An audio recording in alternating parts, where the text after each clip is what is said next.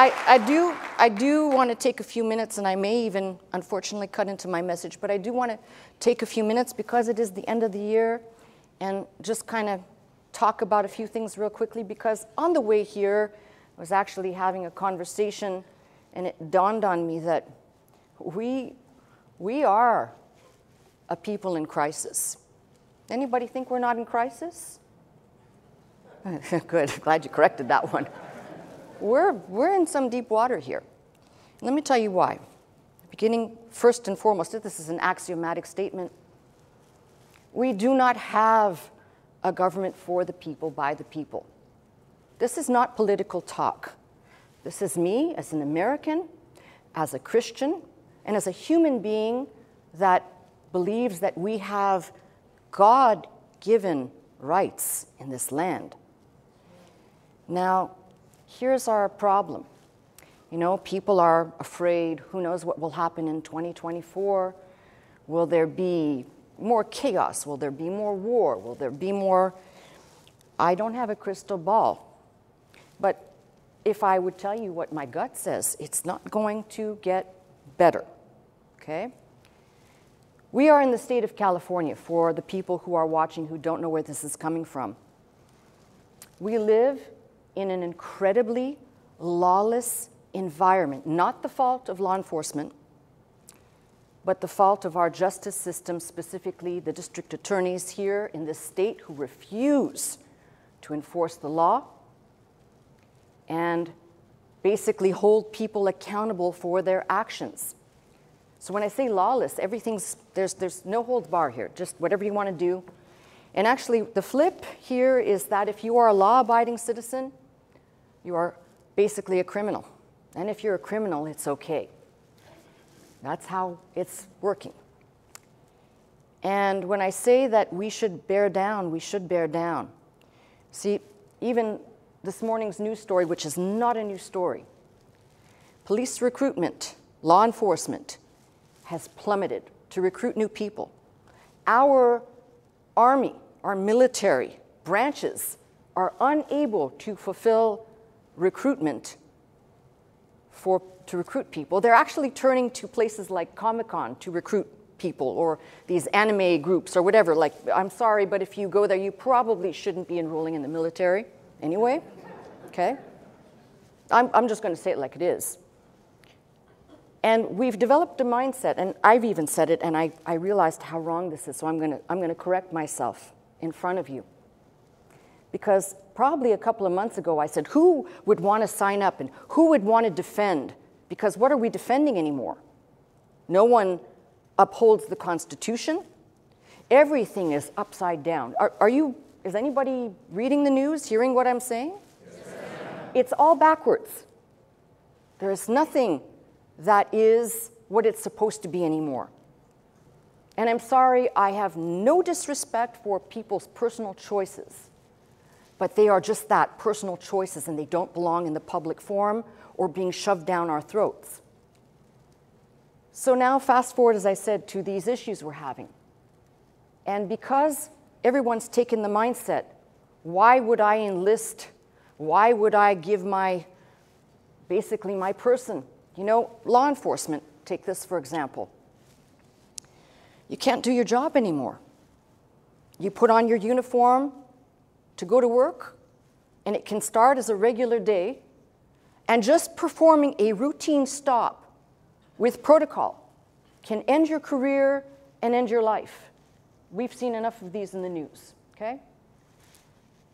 For our military, my heart sinks when you see pictures of generals and high-ranking officials, side-by-side social media pictures of men and or women or whatever they are in full drag, in full whatever.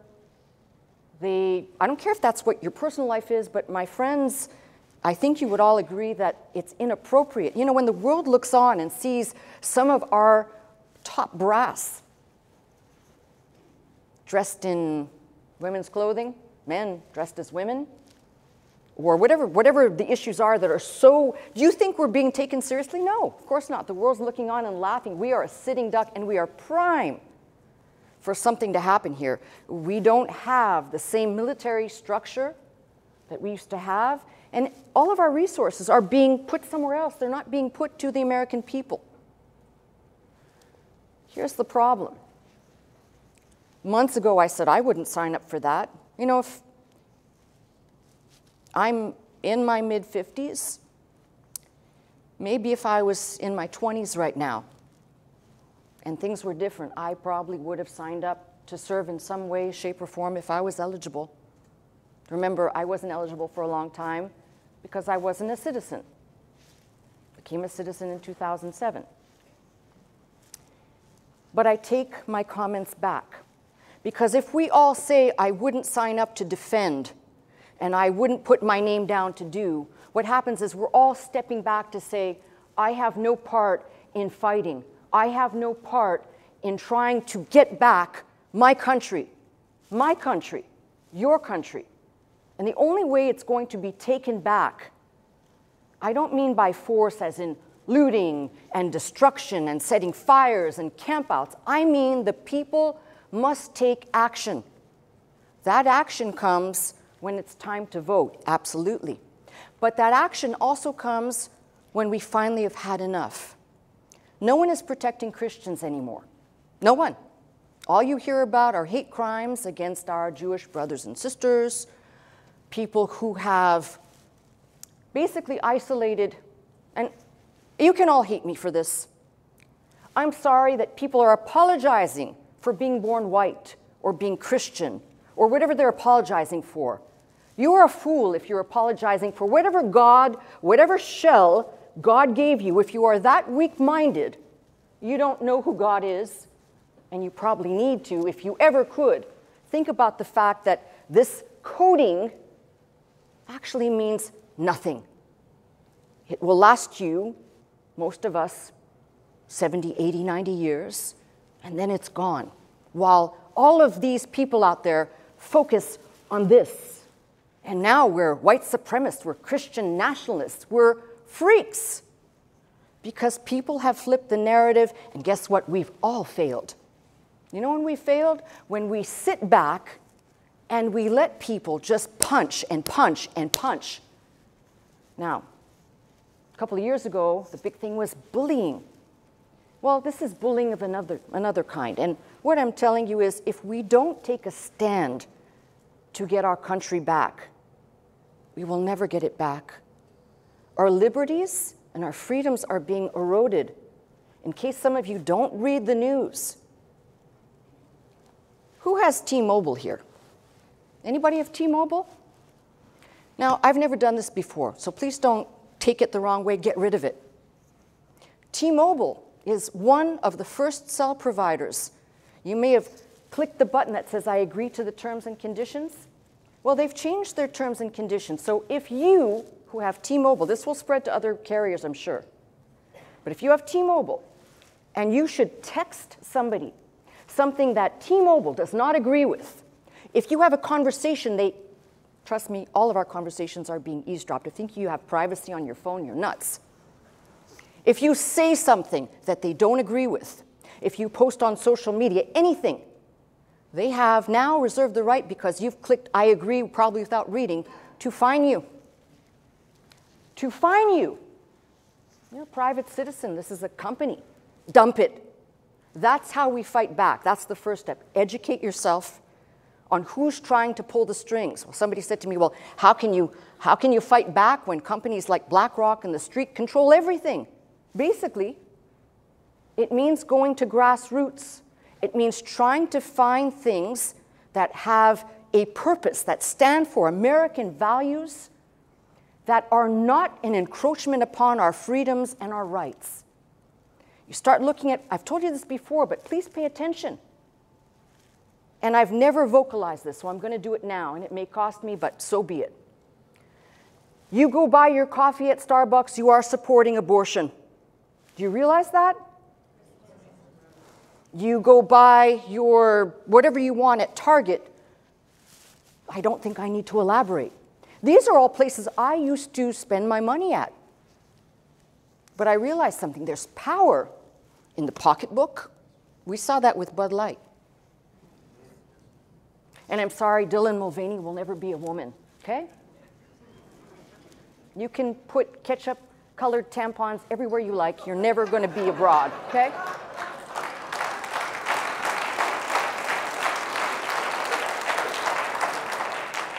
But this is the insanity we're living in. I watched a video the other day.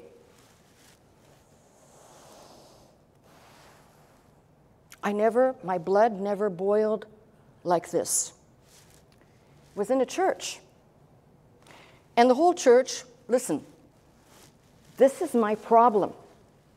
I don't judge. If you want to dye your hair pink, you want to shave your head, that's your prerogative. You are interested in same sex, I'm not your judge. I know what the scripture says. My job is not to condemn you. My job is to educate and inform you. Your job is to work out your salvation with fear and trembling before God. But this particular church is having service, and you've got a man standing in the pulpit wearing lipstick about the color I'm wearing, full makeup, wearing what looks like a Roman toga, talking to people, very serious about Jesus Christ. But it was so perverted that I thought to myself, you know, it's time for me to just say a few words on this. People, if you don't wake up, you will wake up to a country that it's very hard to recognize now, but you will not recognize it, because the more you let and the more we tolerate people infringing, there's no protection for the Christian. We must all stand in allegiance and line up with Israel. I'm not against or for Israel. But we have to stand with every other person. But who is standing with the white Christian? Who is standing with the black Christian? Who is standing and saying, there is reverse to this? You know, you can't say, well, the church that wants to be the LGBTQ plus church, they must have rights. Well, we have rights too. The reverse prejudice that's happening, no one's talking about. No one cares about it. So God forbid I should open up the book and start actually reading God's word, which now seemingly is going to become more and more difficult, because coming down the pipeline definitively is censorship. Well, you see it already on social media, right? So all I'm telling you is this, before I start my message, before we get the service started, I've asked you many times, pray for our country. I'm not asking you to pray for the president. I'm not. So much damage. I don't care if you're red, blue, green. I don't care what you voted for. So much damage has been done here. The debt to this country, the debt of our state. Oh, we just keep spending while people don't even understand the corruption that looms in the state of California alone. It's a big business to keep homelessness going and promote it and keep it going. Why?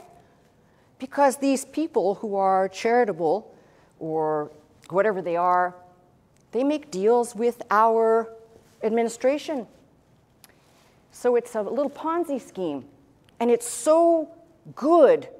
If you were on the other receiving end of that money, you wouldn't want to let it go. So 20 years ago, Gavin Newsom, or 20 years ago, the promise was made to fix homelessness in California. Has it been fixed? No, it's gotten worse. And now we're seeing our own citizens who weren't homeless before, who can't afford rent, who cannot afford to stay in the homes they're in, who will become homeless, all by design, because we don't have a government working for the people. They are all out for themselves to enrich them. You tell me how this works. You may hate Donald Trump, but he came into office and left poorer, and he's the only example I can think of, while the rest of these come in poor and leave millionaires. You tell me how that works if it's a government for the people. Now, I don't want to use my pulpit for politics, even though I just said a mouthful. I don't want to use my pulpit for anything but the Word of God. But as someone who cares deeply about the future, and specifically the future of our country, let alone our state, it's really time for us to really begin thinking, what can we do? Not violence, not looting or crime. That's for the people who don't want to solve the problem but make it worse. What can we do, aside from praying, what can we do to turn this ship around? Well, as I said, absolutely vote. That's if the voting is legitimate. What can we do to help ourselves? Just try and spend some time thinking about what you can do. There are people gathering names for petitions, but here's the problem. All of us probably signed petitions to recall Newsom and to recall Gascon. That is unfortunately, our structured DA, Gascon, and Newsom, who most people know. I would like to refer to him as Beavis. Or maybe he's the other guy, I don't know. In any case, do you know how many signatures filled those petitions that were legitimately verified? There were enough signatures to recall both. And yet somehow they managed to stay. The corruption is so deep, my friends, that I'm just telling you, if we don't start thinking, planning, and considering what we as average citizens can do, and we stand back and say, I wouldn't sign my name up, I won't do, we're just becoming part of the problem of retreating back. That's what you do in a war. When there's too much in front of you, you retreat.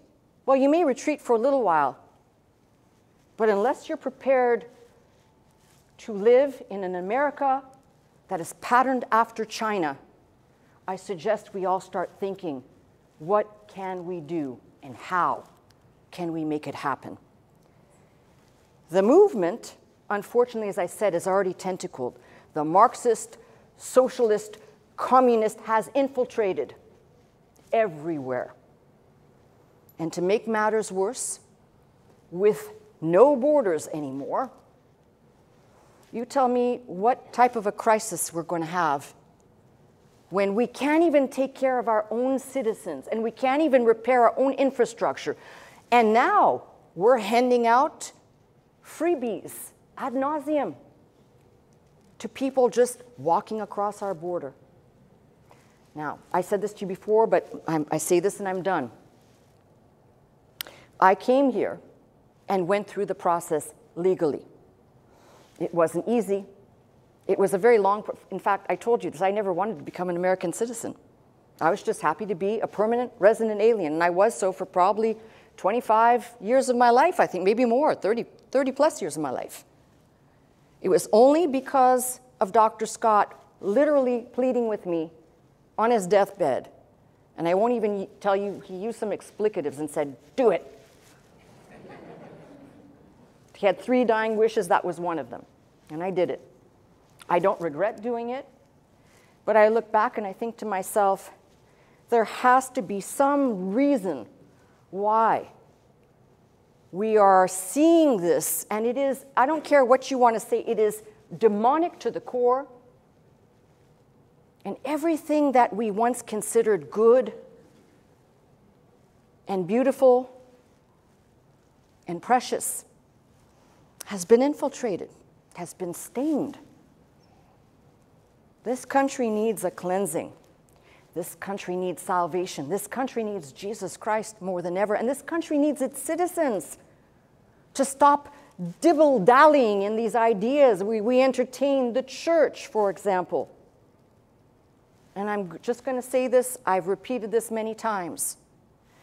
The church does not need to change its doctrine. We never said you can't come in the door because you're gay. We never said you can't come in the door because you're trans. We never said you can't come in the door because you're queer. We never said any of these things. These are people looking for excuses to reject Christ and create a deity of their own, because the Jesus I serve and every word uttered by him in this book is inclusive. So why did the church buckle and decide to change its ways? Why did the government, why did the army, for example, the toughest, we were the best, we were the greatest, why did they buckle? Why did they cave? Pressure from a small minority that won't shut up. And it's time, I'm sorry, that the majority in America who are sane, who still love this country, who are God-fearing, it's time for us to put our foot down and say, no more. No more. I will not tolerate another thing shoved down my throat because it is the minority driving the bus here, and then people just jump on the bandwagon. When you figure that out, you'll figure out you do, and I do. We all have power, not because I'm on a pulpit where people are watching me. We all have power to make this change. As long as we have courage and faith, God at the forefront, and in our mind's eye, what the founding fathers desired for this country to be, which we have so richly enjoyed, needs to be protected at all costs. When we get to that point where we all feel it's our responsibility, change will happen. Until then, this walking backwards and saying, I don't have anything to do with it, will just let the minority be heard even louder. Now, I'm done with it. I don't know about you, but I'm done with it. The time to stand up, and whatever that means for each person, is now. Not tomorrow, it's now. I hope you will think carefully about what I've said, because everything I'm talking about doesn't just affect Melissa Scott. It affects every single person in the sound of my voice. It affects every single person who calls themselves an American with pride, who's not saying, I'm ashamed of my country, and I'm ashamed of this, and I'm ashamed of that. Shame on you. And maybe, oh, I'd love to see this. Maybe the day will come when we start telling these people, I hate the country. Here, instead of spending money and sending it to Ukraine, which is nothing but money laundering, here, we'll give you a one-way ticket to a Sharia country. Knock yourself out.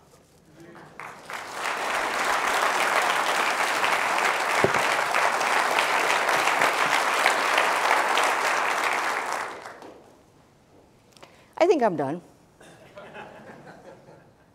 That's the little portion I could get out, because if I let it all out, and I'd probably be speaking for all of you.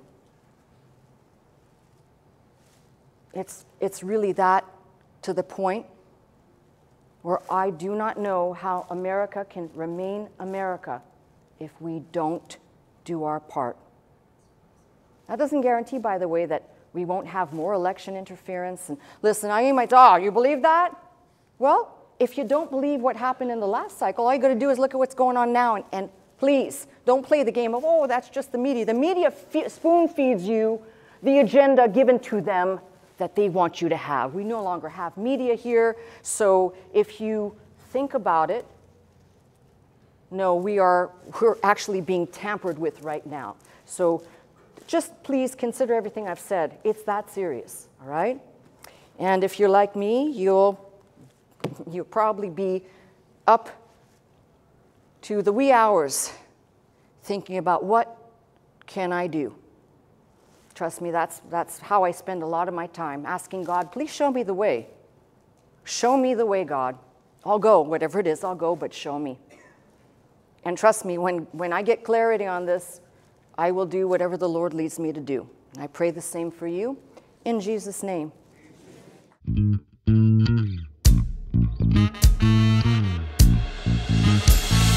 To this house, magnify the Lord, lift up holy hands, our hearts in one accord, worship and bow down before Him, exalt His name today.